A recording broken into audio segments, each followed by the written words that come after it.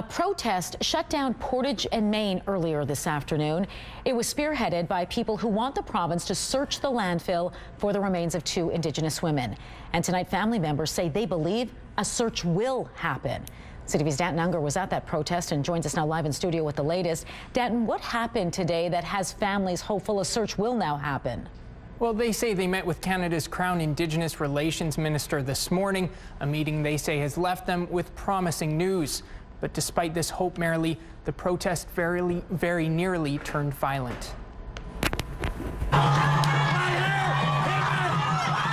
Anger boiled over as one protester faced off with guards in front of the Manitoba legislature. But before this could escalate further, other protesters stepped in, calling on the crowd to remain peaceful. This came after protesters converged on Portage and Main, painting a red dress mural on the road and calling on the province to...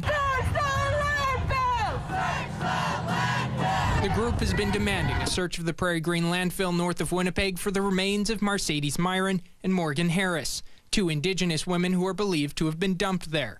Now the family says they finally have some promising news. It brought me to tears. Him telling us we're going to get this work done. Melissa Robinson, the cousin of Morgan Harris, says the family had a private meeting with Canada's new Crown Indigenous Relations Minister in Winnipeg Thursday morning. We have a plan for the next 90 days of things that need to happen. So like we said, you know, words can only go so far. We want to start seeing action. And so we gave him ideas of what needs to be done. He said, okay, we're going to start going from there. I can't share exactly what, but there will be some movement. The crowd then took the protest throughout downtown Winnipeg to Manitoba Premier Heather Stefanson's front door. Said it time and time again.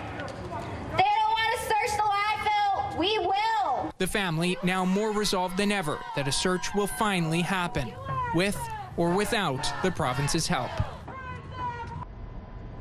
We've reached out to the office of Canada's Crown Indigenous Relations Minister, and we're still awaiting a comment.